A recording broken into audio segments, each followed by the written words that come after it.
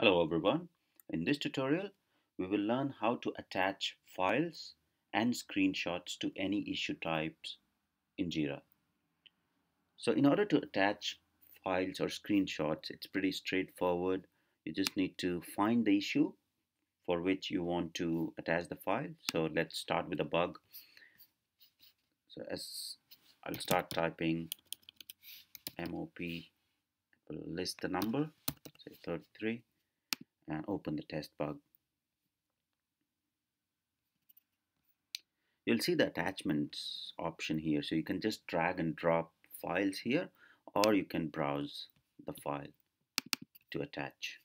I selected the file and it got attached automatically.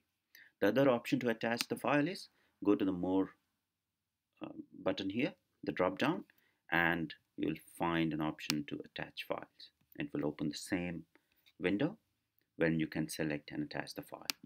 Okay, to delete the file, just hover over the file that is attached in the attachment section and click on this little delete icon. It will ask you the confirmation.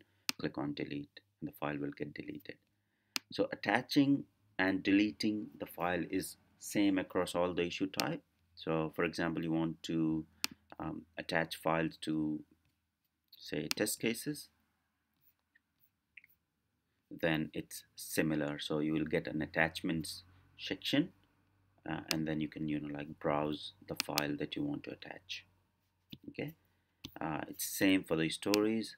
So let's find some of the stories as well.